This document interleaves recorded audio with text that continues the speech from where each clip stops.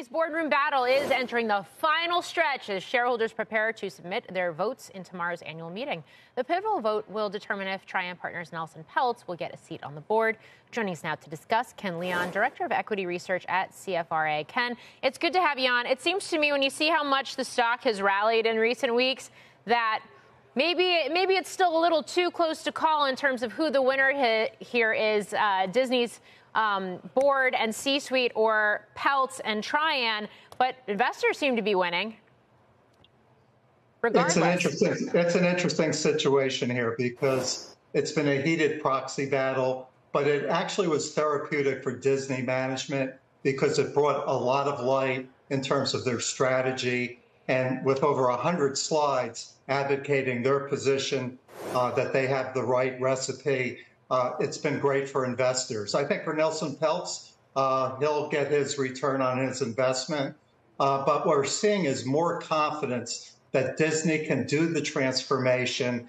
And for a business segment, entertainment, which includes broadcast and streaming, it's 45% of revenue, but only 8% of operating income. So that needs to turn around. We think they can get the job done. They also have a $7.5 billion cost-cutting program. They're looking for $8 billion of free cash flow this year. You know, it seems to me, Morgan, this is going to be a better managed company, and I think Nelson Peltz was part of making that process come true. Okay, Ken, but you got a $139 price target, which implies more than 10% upside from here, and there's still all these outstanding questions. So assuming Bob Iger wins here, why isn't this a sell the news event?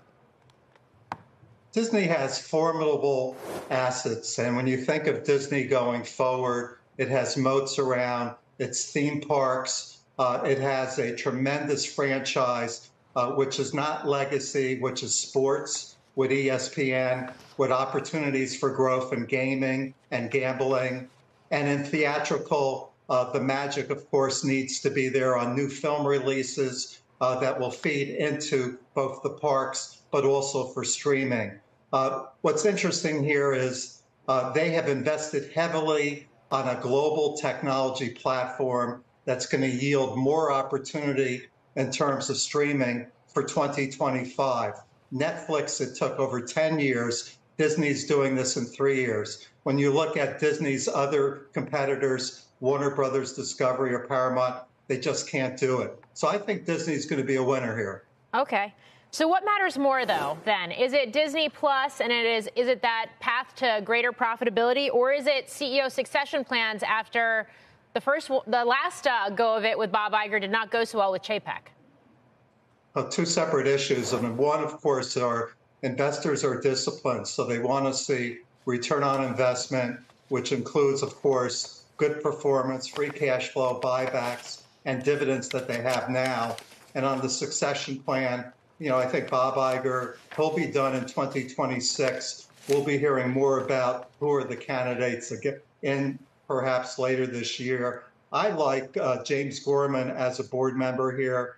He brings a lot of experience and success on the subject of succession.